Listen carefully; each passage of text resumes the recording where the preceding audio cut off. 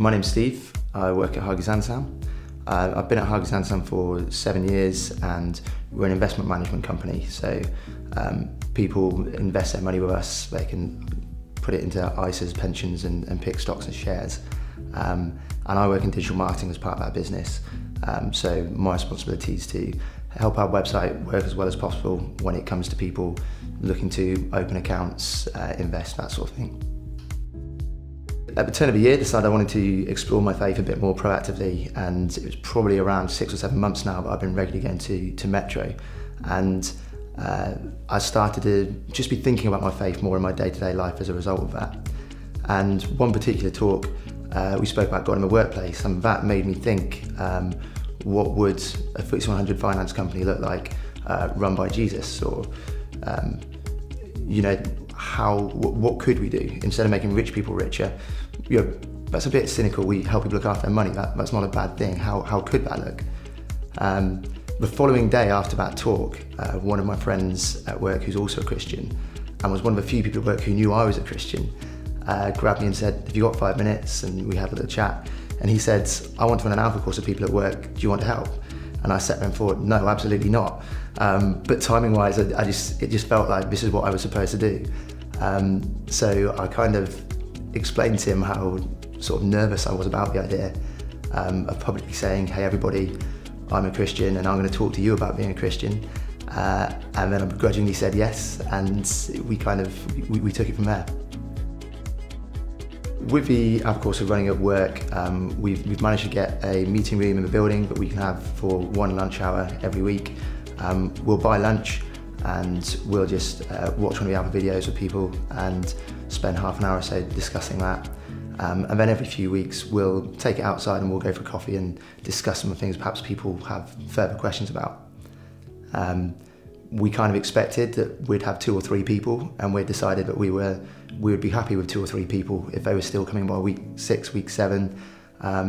8 weeks in now, we've got 8 people who are regularly turning up, which is beyond my wildest expectations of what might have happened from this alpha course.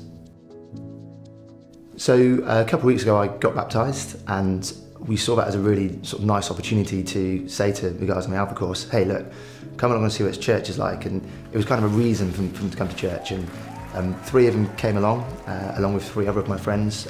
None of those 6 had church backgrounds, and I think everybody was surprised by what they saw, and really enjoyed it.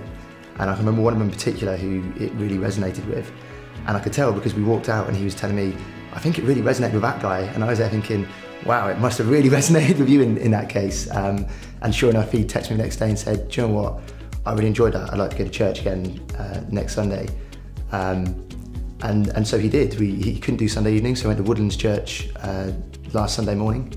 And again, he came away having just buzzing, having really felt the talk, spoke to him, and really felt like he was starting to get towards the answers to some of the questions that he had been asking. I've always believed that God can do amazing things, but I think I've not always believed that God would do amazing things through me. And I guess the alpha course has been something which, for me, as I said, has been way beyond what I could ever have expected. And I know that is not because me and my friend are turning up and doing it ourselves. That's God in the room. And that's been my prayer before every alpha course, not make sure people turn up or make sure we talk. Well, it's just been, God, just turn up and be in the room for this hour. And I guess on a wider scale, that's my prayer for the business I work in, and also the city I live in, is God, just be in this business, not for an hour at lunchtime, be in this business, Monday to Friday from 8 AM to 6 PM when everyone leaves on a Friday, and beyond that. Go with these people into their lives and into this city. And what excites me is going from thinking that would be nice to thinking that could happen.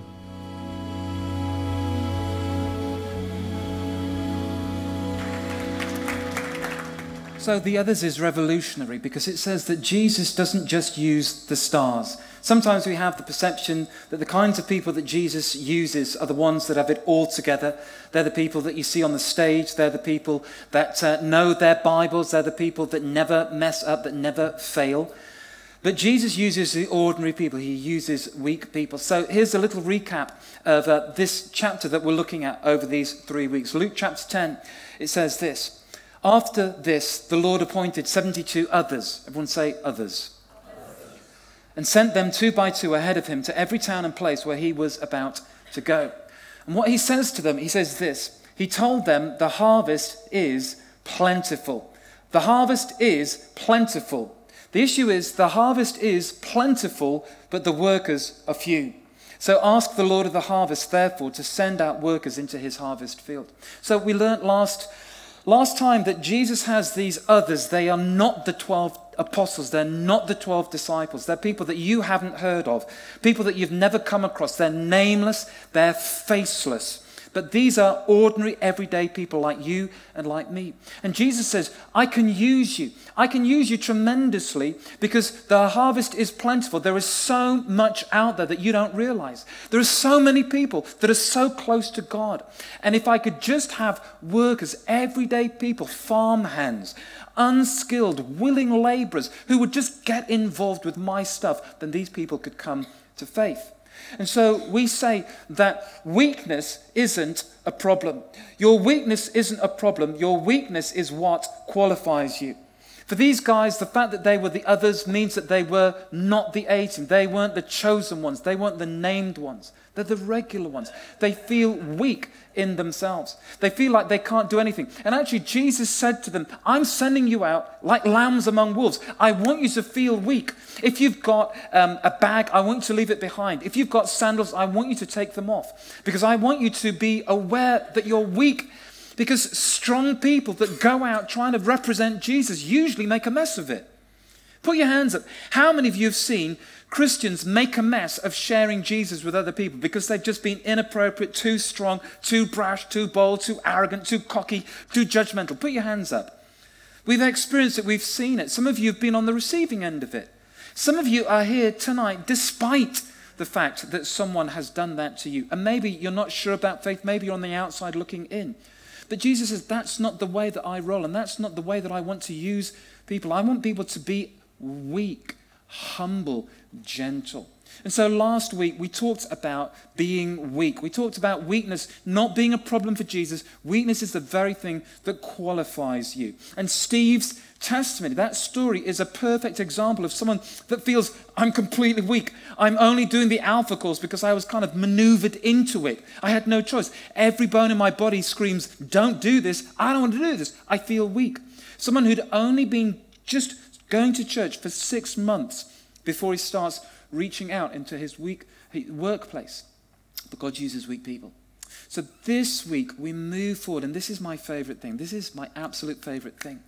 And if you're here and you're not a Christian, you're not sure about this, or you're finding your way back to faith, you just need to know that when we talk about the others, we're talking about Christians sharing their faith. And that's interesting for you to find out how we do that and why we do that. But this thing is interesting now for everybody. Whether you've got a faith, whether you don't have a faith. If you're thinking about faith, this is the most important thing that you can hear.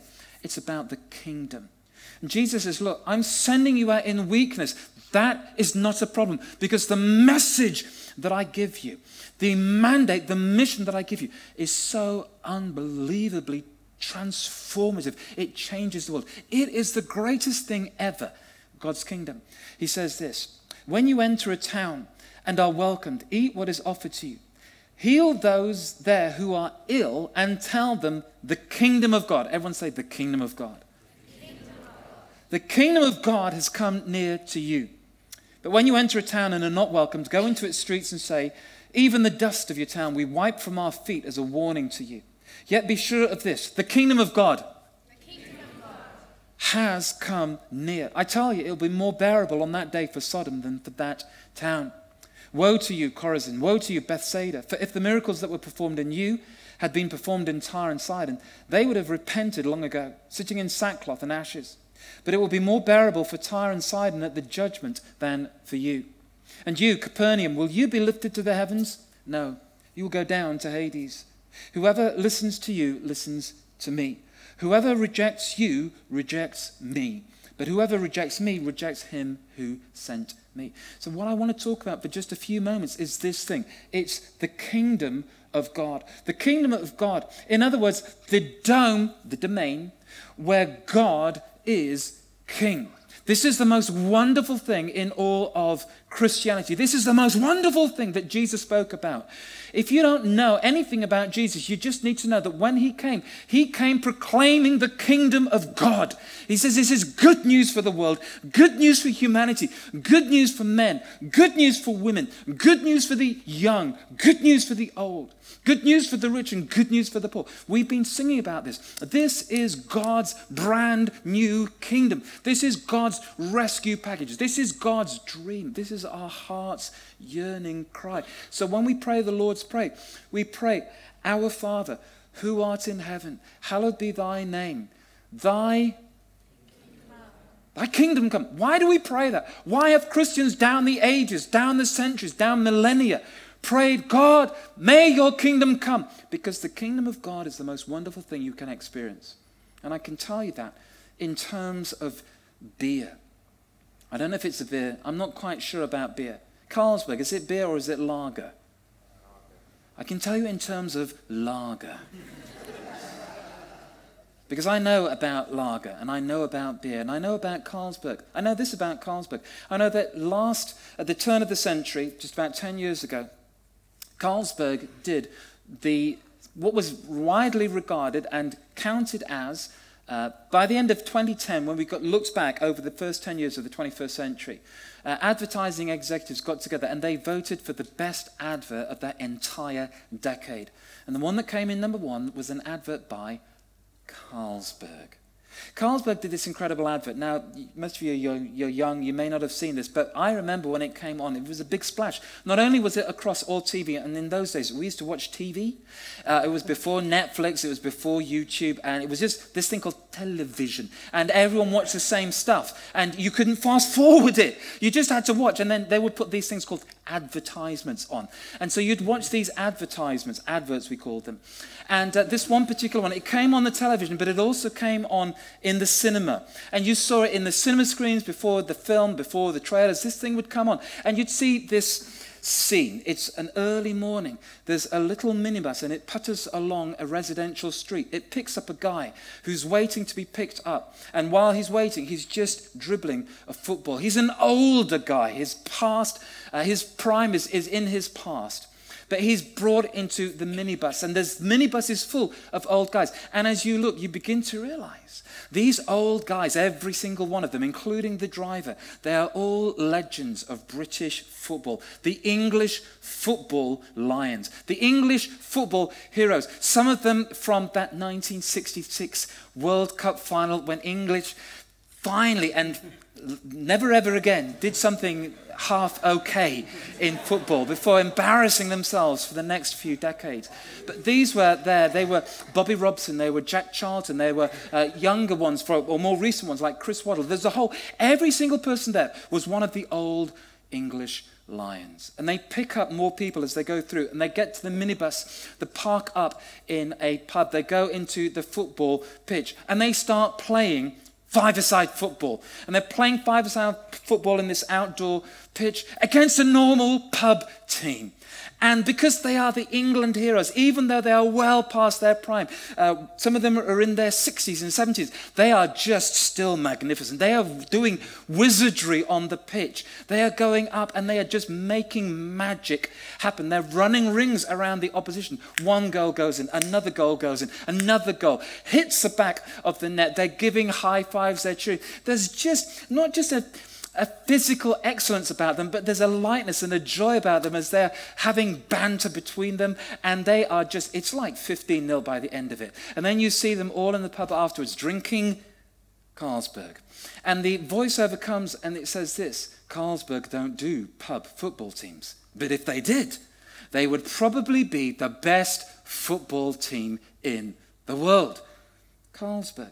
And there was a whole series. That was the main one, but there was a whole series of them. There was about 10 different adverts in this whole campaign. It was leading up to the 2006 Euros, and it was just the most incredible thing. One of them was a bunch of guys, and they're sort of in their early 20s. They're dressed scrappily. They're in torn jeans and trainers, and they walk up to this posh nightclub. The bouncers there on the door, two big hefty bouncers. They look down at their shoes, and they instantly know they're not dressed for a nightclub. They have not met the criteria of the dress code. The bouncers say, "Come in, lads. We've been expecting you." And they go in. Now, I got to apologize for this, because the scene that greets them is completely and utterly inexcusable. I mean, it is misogynistic to the extreme, because every single woman in this club is like, these just fantasy women. And this was done because these guys were aiming pretty much at 14-year-old boys. And so, I don't think they'd get away with it today, but it was, I just like to say, I completely do not endorse this. I want to distance myself from it. But it was kind of funny. And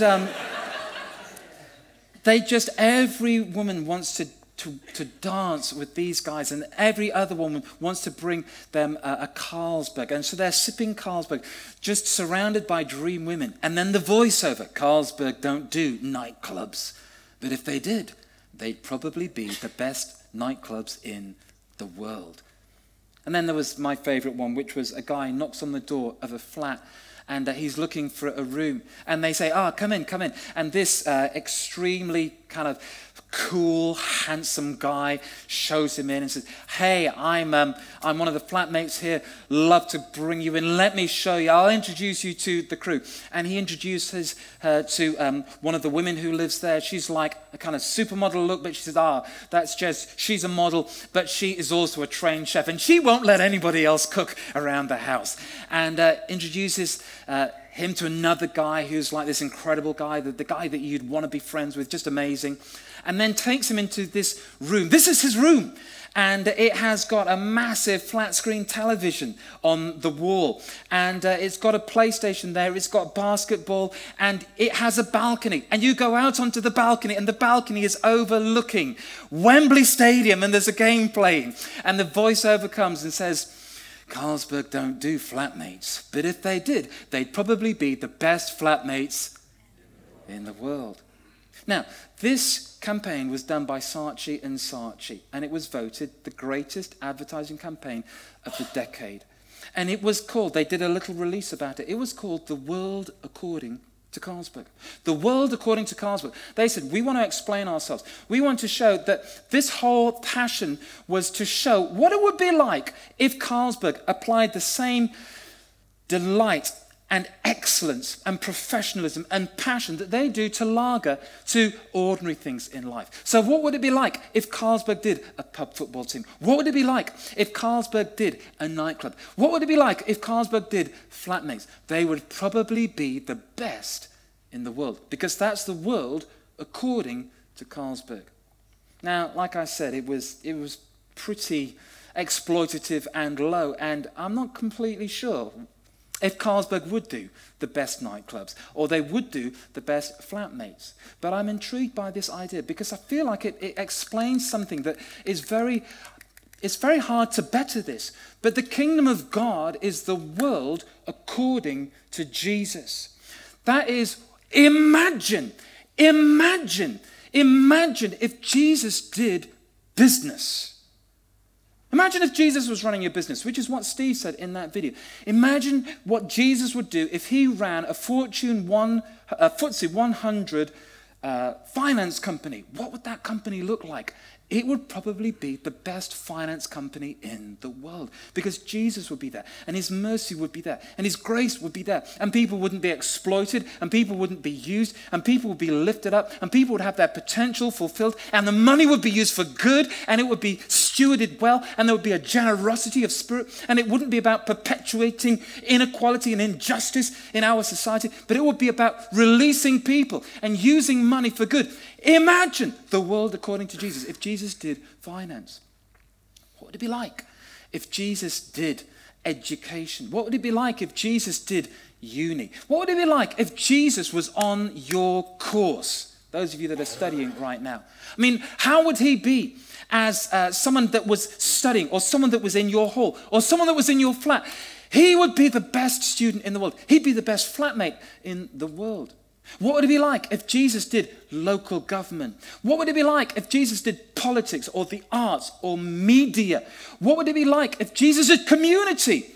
There wouldn't be any lonely people. There wouldn't be any heartbroken people. There wouldn't be any marginalized people. What would it be like if Jesus did our streets, if Jesus did our neighborhoods? There wouldn't be racism. There wouldn't be this kind of sexism. There wouldn't be ageism. There wouldn't be people discriminated on the basis of gender and age and social status or anything. The world according to Jesus. Imagine if God's grace, as shown in Jesus Christ, was in evidence in the places where you go, the place where you live, the place where you work, the people that you know. What happens? Imagine if Jesus did a nightclub, if Jesus did a party. What would be the best party in the world? And if you want to know what that looks like, Friday night, Spike Island. What would it be like if Jesus was on the decks? If Jesus was there in the party, going from person to person and just talking and relating. And you'd come and you'd think, Jesus is a pretty good mover.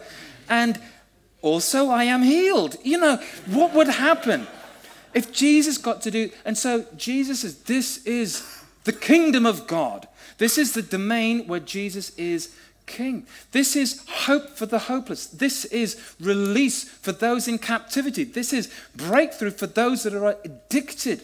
This is an end to violence. This is an end to hatred. This is an end to wars and division.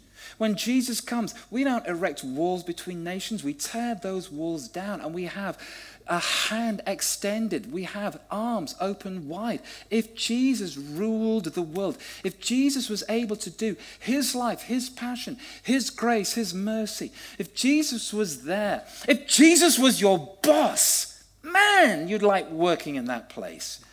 If Jesus was the guy that you line managed, you'd feel like the greatest boss ever because you have the greatest worker with you. Just imagine. And that is God's dream for humanity. And Jesus says to the disciples, to these others, to these regular, nameless, faceless people, he says, I want you to go and I want you to tell people. God's kingdom is here. The fuse has been lit. I've lit the blue touch paper. So it's here and it's coming in increasing measure. It's not here in its fullness. It's now and it's still to come. It's now and it's not yet. But it's breaking in. And as soon as Jesus gives his life on the cross, as soon as Jesus comes and pays that ultimate sacrifice, he brings in this brand new kingdom. And now there can be forgiveness. And now there can be mercy. And now there can be grace. And he says, I want you to go. And that's why he says, look, you can be as weak as you like because the message is strong. Go in. Eat what they give to you. So be there. Be submitted to them. Be in their world. Be humble. Be submissive. But then, heal the sick. Heal the sick and tell them, this is what the kingdom of God looks like.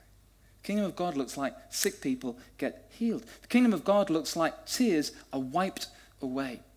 He says you've got to proclaim it and you've got to demonstrate it. So you demonstrate it by healing the sick and you proclaim it and you say to them, this is what the kingdom of God looks like. I don't care what order you do it in, as long as you do them both together.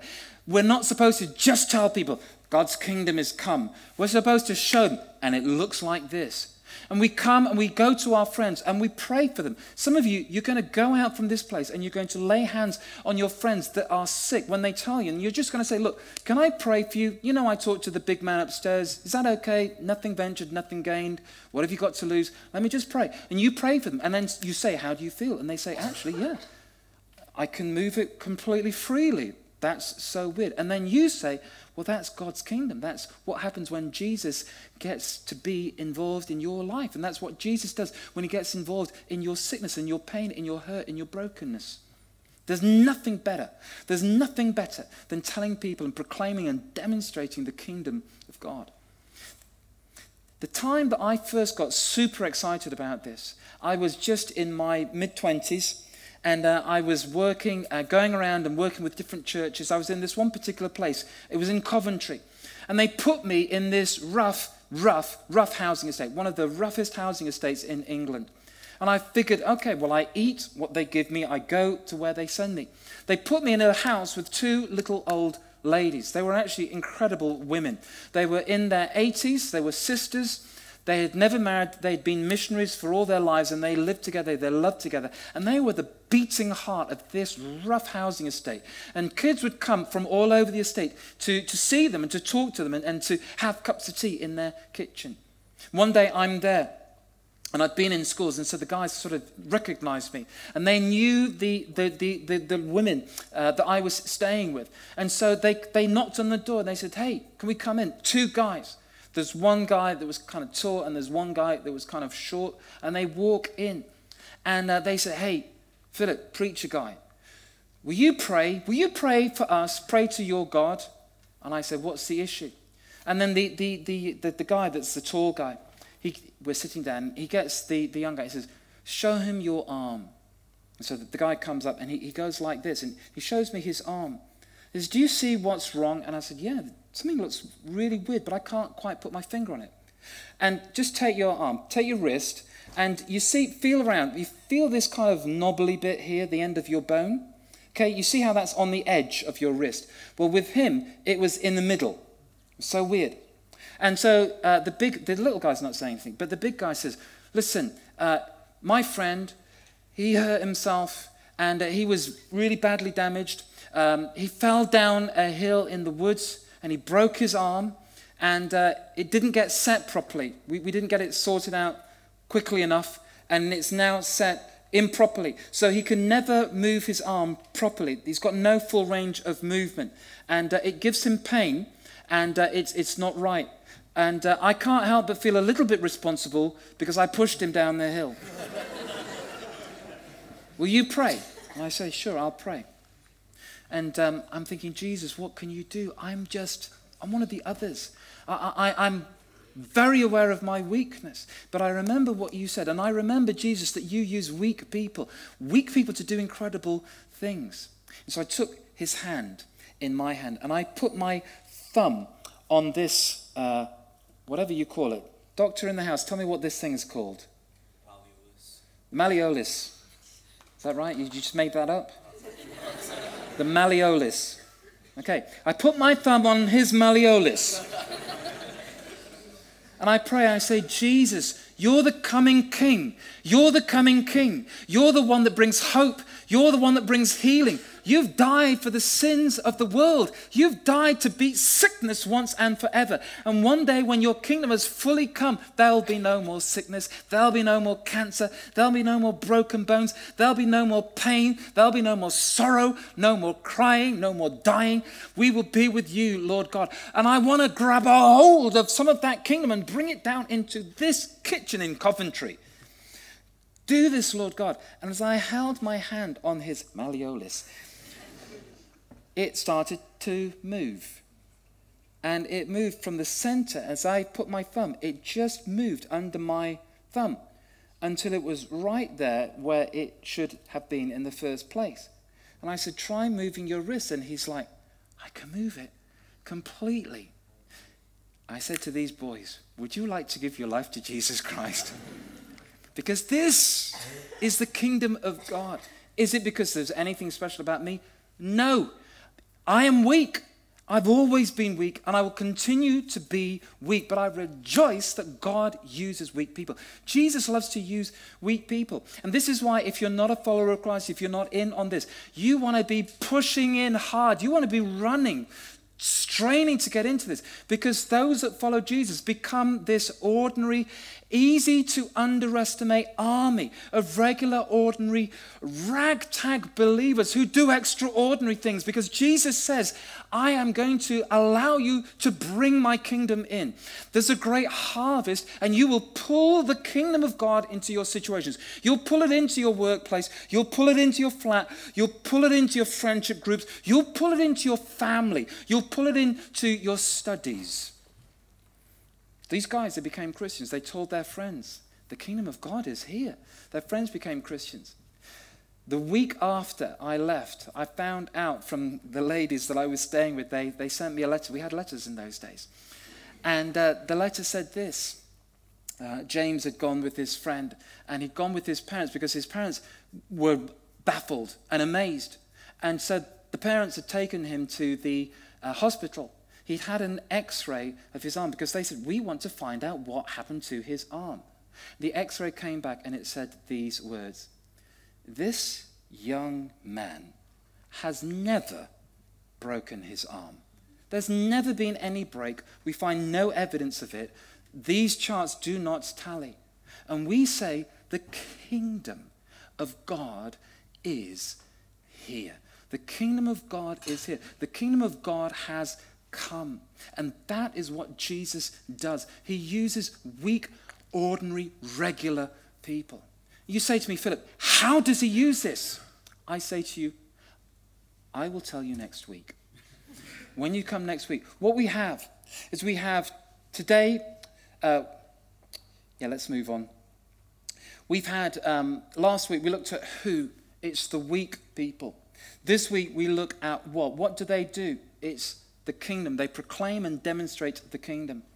And then next week we're going to find out how you do that. What is the secret? We're going to finish up the story of the others.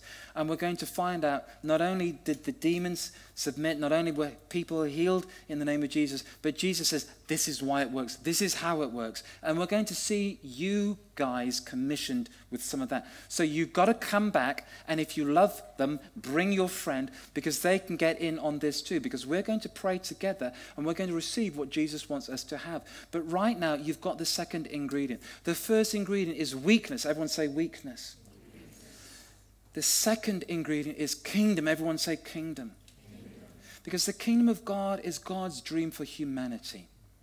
You know, back in the 70s, John Lennon, he wrote a song, Imagine. It's a brilliant song, it's an amazing song, but he has this line, imagine there's no heaven. It's easy if you try. No hell below us, above us, only sky. But Jesus has his own version of that song. And he says, actually, there is a heaven, the kingdom of heaven. But imagine that there's no barrier between heaven and earth. Imagine that this kingdom of heaven, the kingdom of God, the place where God's will and God's purposes and God's dreams are made manifest, that comes down to my patch of planet Earth. And so Jesus says, listen, this is my heartbeat. This is my dream. This is why I can use you. Because the kingdom of God is my dream for people. It's people released. It's people free. It's people loved. It's people being the fullest of themselves, meeting their potential. It's about us together, loving one another. It's about us never dying, never crying. It's about us having the life of God, the love of God, the grace of God, the passion of God, the fire of God, the power of God. It's about healing. It's about wholeness. And right now we live in the tension because it's not fully here. But Jesus says, the more you go, the more you pull it into the earth. The more you speak, the more you pull it down to the ground. The more you believe, the more you make it a reality. Imagine, imagine, imagine. Imagine Jesus in your flat. Imagine Jesus in your family. Imagine Jesus in your workplace. Imagine Jesus where you are. That's the kingdom of God. So we're going to pray. But first, here's our big idea. The big idea. The kingdom of God is the world according to Jesus. It's our job to bring God's heavenly dream down to earth. Who wants to be a down-to-earth Christian? We bring God's dream down to earth. And so where God is and where we are, there is no separation. And one day the Bible says God's kingdom, the kingdom of heaven, heaven itself will come down to earth. And earth will be everything that it is supposed to be. But right now we're going to pray. And I want you to get primed for this because I want you to start to work out this stuff in real life. I want you to be able to go literally to your friends this week and look for the opportunity. And when someone says, man, my shoulder is killing me, you say, hey, a little bit odd. do you mind if I just pray? Because you know I've been talking about my faith, but it's not just something to talk about, it's something to experience. And, maybe nothing will happen and then you can make fun of me and laugh. But who knows? And you're going to do it. And they're going to go, damn, that's the weirdest thing. And you're going to say, the kingdom of God is here. But right now we're going to pray. I'm going to pray for some of you right now, and Jesus is going to heal you where you are. So I want you to close your eyes.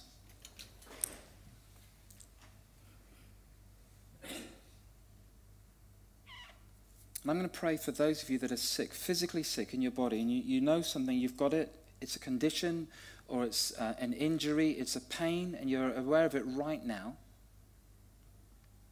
And if that applies to you, if you've got something which is physical and it's affecting you, whether it's a long-term thing or whether it's something that's just happened to you in the last few days, just put your hand up and we're going to pray. Okay. A few of you guys. Right, you can put your hands down. And what I want you to do is I want you to put your hand on the area of your body where you feel the pain or where the issue is, as much as you can. If it's something like a blood disorder, then just put your hand on your heart.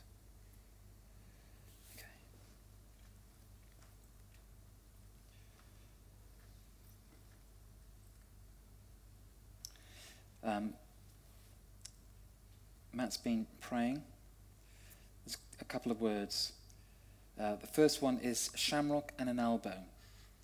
I don't know what that means, but if that means something to you, then you'll know that God has been speaking to you. For someone else, it's a problem with your socket joint. It may be the hip, and the fact is that there's no cartilage there, and Jesus wants to heal that. For someone else, it's your spine. It's actually the C6 vertebrae, and if that's you, you'll know it. You've been diagnosed, and again, Jesus wants to touch. Someone's got chronic cold sores and infections in their lips. So I want you to just put your hand on your mouth. For someone else, this is a leaky valve in the ventricle in the heart. You're experiencing a irregular heartbeat. But if you've got one of those, I want you to just put your hand where that thing is. If it's something else, then you do whatever it is for you. But I'm just going to pray, and as we pray, I want you to receive Jesus' healing by faith. The rest of you, if you've got nothing to pray about, then you just be quietly agreeing with me as we pray. Lord Jesus, we pray for your Holy Spirit right now to bring your kingdom in. We say, come, kingdom of God. May your will be done on earth as it is in heaven. Let heaven come down. May the coming King bring his healing, his wholeness, his power. And Lord, you said that these signs will follow those who believe. They will lay hands on sick people and they will be healed. And right now, those of us that are sick, we're laying hands on ourselves and we're believing in you. We're believing in you. We're believing in your word. And we pray right now, in Jesus' name, I proclaim healing in this room.